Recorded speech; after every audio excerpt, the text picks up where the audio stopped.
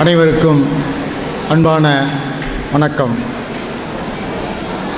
S ராமகிருஷ்ணனுடைய முழு படைப்புகள், நாவல், கட்டுரை, சிறுகதை. இப்பொழுது நான் சிறுகதையை பற்றி உங்களோடு உரையாட வந்திருக்கிறேன். வாழ்வை பற்றிய பயமே அதன் ருசியை மறக்கச் செய்கிறது. கரைவதும் அனுபவமாவதும் தவிர வேறென்ன இருக்கிறது வாழ்க்கையில்? ஒவ்வொரு மனிதனும் தனக்குள் ஒரு உலகத்தை வைத்திருக்கிறான். துப்பாக்கிகள் தானே வெடிப்பதில்லை. அந்த துப்பாக்கியை வெடிப்பதற்கு ஒரு மனிதன் தேவைப்படுகிறான். இந்த மனிதன் இத்தனை நாளும் இருந்து கிரேக்க இலக்கியத்திலும் தமிழ் இலக்கியத்திலும் தான் நீதி நூல்கள் நிறைய வந்திருக்கிறது. நிறைய புத்தக கண்காட்சி நடக்கிறது. கோடி கோடியாக புத்தகங்கள் விற்பனையாகிறது. இருந்தாலும் ஏன் இந்த மனித மனம் இன்னும் மாறவே இல்லை? இந்த மனித மனம் மாறாமல் இருப்பதற்கான அடையாளம்தான் சற்று சில நாட்களுக்கு முன்பு சென்னையில் நடந்த ஒரு அவலம். நாம் இலக்கியங்களை நிறைய உற்பத்தி செய்கிறோம். அந்த இலக்கியத்தை மனிதனிடம் கொண்டு போய் சேர்த்தோமா? அந்த மனித மனம் மாற்றத்துக்கு உள்ளானதா என்பதுதான் கேள்விக்குறியாக இருக்கிறது. 60 வயது, 58 வயது, இப்படி பல்வேறு வயதில் இருக்கிற ஒரு மனிதன் பேத்தியை ஒத்த ஒரு குழந்தையை வன் செயலுக்கு உள்ளாக்குங்கிற ஒரு மனநிலை எப்படி இங்கு உருவானது? இந்த இலக்கியம் எதை சொல்லிக் கொண்டிருக்கிறது?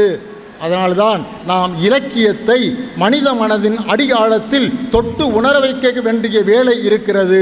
எல்லோரும் எழுதுகிறார்கள், எல்லோரும் வாசிக்கிறார்கள். ஆனால் நாம் எவரிடம் இதை கொண்டு போய் சேர்த்தோம் என்பதுதான் மிக முக்கியமான கேள்வியாக நமக்குள் இருக்கிறது. நான் கல்லூரியில் பேராசிரியராக இருந்து கொண்டிருக்கிறேன். என் மாணவனிடம் இதையெல்லாம் நிறைய உரையாடி அவனிடம் கொண்டு போய் சேர்க்கிறேன். எனக்கு நாளைய சமூகமாவது நல்ல சமூகமாக வர வேண்டும் என்ற மிகுந்த அக்கறை இருக்கிறது. அதனால தான் அந்த வேலையை நான் செய்து கொண்டிருக்கிறேன் கல்லூரி முடிந்த பிறகும். இப்பொழுது நான் உங்களோடு சிறுகதையை பற்றி பேச இருக்கிறேன். ஒரு நல்ல சிறுகதை எப்படிப்பட்டது என்று முத்துலிங்கம் கூறுகிறார். நல்ல சிறுகதை என்பது ஒரு எழுத்தாளன் முன்னே நடந்து செல்ல அவனை பின்தொடர்கிற ஒரு வாசகனைப் போல் இருக்க வேண்டும். ஆனால் ஒரு நாளும் அந்த வாசகன் அந்த எழுத்தாளனை எட்டி பிடித்து விடக்கூடாது. அந்த அளவுக்கு ஒரு சிறுகதை இருக்க வேண்டும் என்று முத்துலிங்கம் கூறுகிறார். அவருடைய சிறுகதை வாசித்த ஒருவன் யாழ்ப்பாணத்தில் சிறையில் இருந்த பொழுது அவர் சிறுகதை வாசிக்கிறான். வெளியே வந்த பிறகு அவரோடு தொடர்பு கொண்டு பேசுகிறான். உங்களுடைய சிறுகதைகள் எங்கும் கிடைப்பதில்லை, சிறைச்சாலையில் தான் கிடைக்கிறது, பூசா சிறைச்சாலையில். நான் மறுபடியும் சிறைச்சாலை கூட போகலாம் என்று நினைக்கிறேன் என்று அவன் முத்துலிங்கத்திடம் உரையாடுகிறான் தொலைபேசியில். அப்பொழுது ஒரு படைப்பிலக்கியம் எப்படி மனித மனதை மாற்றிக்கொண்டே இருக்கிறது, அந்த வேலையை எஸ் ராமகிருஷ்ணன் செய்து கொண்டே இருக்கிறார். நான் சமீபத்தில் தமிழ் படைப்பாளிகளில் 2 பேரை பார்த்து அல்லது வாசித்து நான் பிரமித்து போகிற மனிதர்கள், ஒன்று ஜெயமோகன், அடுத்தது எஸ் ராமகிருஷ்ணன். இந்த மனிதர்களிடம் எத்தனை சொற்கள் இருக்கிறது, எதை பற்றி வேண்டுமானாலும் இவர்களால் எழுத முடிகிறது, அது ஆழ்ந்து எழுத முடிகிறது, விரிவாக சொல்ல முடிகிறது. அப்பொழுது எப்படி இவர்கள் வாசிக்கிறார்கள், எப்படி இவர்கள் எழுதுகிறார்கள், நமக்கு மிக வியப்பாக இருக்கிறது. இந்த வாசிப்பும் எழுத்தும் இந்த மக்களுக்கு கொண்டு சேர்க்க வேண்டும் என்ற தீராத ஆசை இருப்பதனால்தான் அவர்கள் இப்படியெல்லாம் செய்து கொண்டிருக்கிறார்கள். நான் ஒரு 3 சிறுகதையை உங்களோடு உரையாட இருக்கிறேன். ஆண் மழை என்று ஒரு சிறுகதை. மழை பெய்து கொண்டே இருக்கிறது. அந்த கதாநாயகனும் கதாநாயகியும் அமெரிக்காவில் இருக்கிறார்கள். மழை என்று பெய்து கொண்டே இருக்கிறது. அவன் சொல்கிறான், இந்த மழை எனக்கு மிகவும் பிடித்தமான மழை. மழை எப்பொழுதும் இரவில் தான் பெய்கிறது. மனிதர்கள் எல்லோரும் தன் கூட்டுக்கு வந்த பிறகு மழை பெய்கிறது அப்படின்னு தன்னுடைய மனைவிட்டு சொல்லிக்கிட்டு இருக்கான். அந்த மனைவி மழையை பார்த்து சொல்கிறா, இந்த மழை ஆண் மழை, இது மிக வேகமாக பெய்யும், எப்பொழுது நிற்கும் என்று யாருக்கும் தெரியாது, இந்த மழை ஆண் மழை அப்படின்னு அவன் சொல்கிறான். சொல்லும் பொழுது அவன் திடீர்னு என்ன பண்ணுறான், தன்னுடைய வீட்டில் மழையை அடக்கக்கூடிய ஒரு கருவி வச்சுருக்கிறான். அதை கொண்டு போய் தோட்டத்தில் வச்சுட்டு வர்றான். அப்போ அவன் சொல்கிறான், எங்கள் அப்பாவுக்கும் எனக்கும் ஒரு தொடர்பு இருக்கிறது. எங்கள் அப்பா மழை பெய்யும் பொழுதெல்லாம் இந்த மழை அழுது கொண்டே இருப்பார், அது டைரியில் குறித்து வைப்பார், எவரோடு பகிர்ந்து கொள்ள மாட்டார் அப்படின்னு தன்னுடைய மனைவிகிட்ட சொல்கிறான். அப்போ மனைவி சொல்கிறா, இந்த மழை ரொம்ப அற்புதமாக இருக்கிறது, எனக்கு வேறு ஒரு மனநிலையை சொல்கிறது, நீங்கள் சமைக்க முடியுமா அப்படின்னு அவள் கேட்குறா. நான் சமைத்து கொடுக்கிறேன் அப்படின்னு சொல்கிறா. இவன் சமைச்சு கொண்டு வந்து கொடுக்குறான். அப்போ சொல்கிறா, ஆணினுடைய சமையலுக்கு ஒரு தனி ருசி இருக்கிறது என்று அந்த கதாநாயகி பேசிக்கிட்டு இருக்கிறான். பேசி முடித்த பிறகு இருவருக்கும் திருமணமாகி 7 ஆண்டுகள் ஆகிறது, குழந்தை இல்லை. இதை பற்றியான ஒரு உரையாடல் வந்துகிட்டே இருக்குது. மழையை பற்றிய குறிப்பு வந்த பிறகு என்ன பண்ணுறா, தன்னுடைய அப்பாவுக்கு மெயில் அனுப்புகிறான் அந்த மழையை பற்றி. அவர் மறுமையில் ஒன்று அனுப்புகிறார். அவர் சொல்கிறாரு, 16 ஆண்டுகளுக்கு நான் ஒரு 16 முறை என் வாழ்நாளில் 16 முறை இந்த அளவுக்கு மழை பெய்திருக்கிறது மகனே என்று அவர் தன்னுடைய மகனுக்கு மெயில் அனுப்புகிறார். இவர்களுக்குள் உரையாட இருக்கும்போது அவன் மறுபடியும் அப்பாவுக்கு ஒரு கடிதம் எழுதுகிறான், மெயில் அனுப்புகிறான். அப்பா, ஒட்டுமொத்தமான உங்கள் டைரி குறிப்பை நான் வாசிக்க வேண்டும், உங்களால் அனுப்பி வைக்க முடியுமா என்று கேட்கும் பொழுது அவர் சொல்கிறாரு, கட்டாயமாக அனுப்பி வைக்க முடியாது மகனே. உன்னோடு இருந்த காலகட்டத்தில் உன்னிடம் நான் மிகுந்த கோபத்தோடு இருந்திருக்கிறேன். உன் அம்மாவோடு சரியாக கூட நான் உரையாடியதில்லை. நான் வேலை செய்த இடத்தில் நான் ரயில்வே துறையில் வேலை செய்யும் பொழுது எனக்கு அங்கு ஒரு பெண்ணோடு தொடர்பு இருந்தது. அவருக்கு 2 குழந்தைகள் இருந்தது. இது எல்லாம் உன் அம்மாவுக்கு தெரியும். அதனால தான் உன் அம்மாவோடு நான் சரியாக உரையாடுவதில்லை. நான் இறந்து போன பிறகு இந்த மழையை அடக்கும் கருவியை என் பேத்திக்கோ பேரனுக்கோ நீ கொடுத்துவிடு என்று அந்த கடிதத்தை முடிக்கிறார். அப்பொழுது அந்த கடிதத்தை தன் மனைவியை கூப்பிட்டு அவன் சொல்கிறான், இப்படி ஒரு கடிதம் என் அப்பா எழுதியிருக்கிறார் என்று.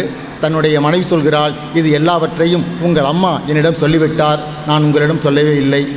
அதில் கடைசியாக முடியும், மழை என்பது நாம் எதிர்கொள்ள வேண்டும், அது எதிர்ப்பதல்ல, அதோடு கரைந்து விட வேண்டும் அப்படின்னு அந்த மழையை பற்றி ஒரு உரையாடல் சொல்லியிருப்பார். அமெரிக்காவில் இருக்கிறாங்க, அவங்க அதை பற்றி சொல்லுவாங்க. இன்னும் ஒரு மழையை பற்றின ஒரு சிறுகதை. பௌத்த மதத்தை சேர்ந்தவங்க சங்கவை இன்னொரு பெண் பிக்குனி, ஒரு 4-5 பேர் இருக்கிறாங்க. மழை நல்லா பெய்யுது. அந்த மழையை பற்றி சொல்லும்போது, இது ரொம்ப அடர்த்தியான மழை. இந்த மழை ஒவ்வொரு காலகட்டத்திலும் ஒவ்வொரு செயலை ஒவ்வொரு மனிதனுக்கும் கொண்டு சேர்க்கிறது அப்படின்னு சொல்லுவாங்க. நான் ஒரு முறை மழையை பற்றி கவிதை நடத்தி கொண்டிருந்தேன். மழை பெய்து கொண்டிருந்தது. புத்தகத்தை மூடிவிட்டு அங்குதான் பாடம் நடக்கிறது, எல்லோரும் ஜன்னல் வழியாக அந்த பாடத்தை கவனியுங்கள், இது யார் வேண்டுமானாலும் படித்து கொள்ளலாம் என்று நான் நிறுத்திவிட்டேன். அப்போது இந்த பிக்குணிகள் பேசி கொண்டிருக்கிற ஒவ்வொருத்தரும் மழையை பற்றிய கதை சொல்லும் பொழுது ஒவ்வொரு கதை சொல்லிக்கிட்டே இருக்கிறாங்க. அப்போ சங்கவி சொல்கிறாள், நான் இளம்பருவத்தில் இருந்த பொழுது எங்கள் ஊரில் மழை பெய்தது. அந்த மழை பெரிய பேராற்றல் பொருந்திய மழையாக இருந்தது. அந்த மழையில் நாங்கள் நனைந்து அலைந்து திரிந்து கொண்டிருக்கும் பொழுது அந்த அரசாங்கம் எங்களை நெருக்கடிக்கு உள்ளாக்கியது, சொந்த மக்களையே பல்வேறு நெருக்கடிக்கு உள்ளாக்கியது, அணுகுண்டுகளால் எங்களை துளைத்தெடுத்தது. எங்கள் உறவினர்கள் எல்லாம் எங்கு சென்றார்களோ தெரியவில்லை. நாங்கள் ஏதிலிகளாக அலைந்து திரிந்தோம். இன்னமும் அந்த ஊரில் மழை பெய்கிறது, எங்களையெல்லாம் அந்த மழை தேடிக்கொண்டு அலைந்து திரிகிறது என்று மழையை பற்றி ஒரு கதையை சொல்கிறார். வானோர்னு ஒரு கதை. அந்த கதை தான் என்னை ரொம்ப பாதித்த ஒரு கதை. ஒவ்வொரு விதத்திலும் இந்த ராமகிருஷ்ணன் எஸ்ரா நம்மளை அழைச்சிக்கிட்டு போகும்போது மெல்ல அழைச்சிக்கிட்டு போய் ஒன்றும் ரொம்ப உரத்து சொல்லாமல் ரொம்ப அணுக்கமாக பக்கத்தில் உட்கார்ந்து சொல்வது போல ஒரு கதை சொல்கிறார். ஒரு பௌத்த மடாலயம். அந்த மடாலயத்தில் மிக பிரம்மாண்டமான ஒரு மணி இருக்கிறது. அந்த மணியில் புத்தருடைய ஓவியம் அருவமாக வரையப்பட்டிருக்கிறது. எல்லோரும் அந்த மணியை அடிப்பதற்கு முயற்சி செய்கிறார்கள், ஒருவராலும் அடிக்க முடியவே இல்லை. மிகப்பெரிய கயிறு இருக்கிறது, இழுத்து பார்க்கிறார்கள், முடியவில்லை. அது உள்ளே இருக்கிற மணி உள்ளே இருக்கிற அந்த நாதம் உள்ளே போய் தொடவே அடிக்க ஓசையே வரவே இல்லை.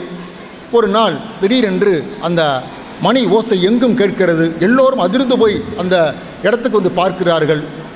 கருகி போன தலைமுடி, கையில் ஒரு குழந்தை, பாதி உடுப்பு எரிந்து போன நிலையோடு ஒரு பெண் சூம்பிய கைகளோடும் சூம்பிய கால்களோடும் அந்த மணியை பிடித்து இழுத்து அடிக்கிறாள்.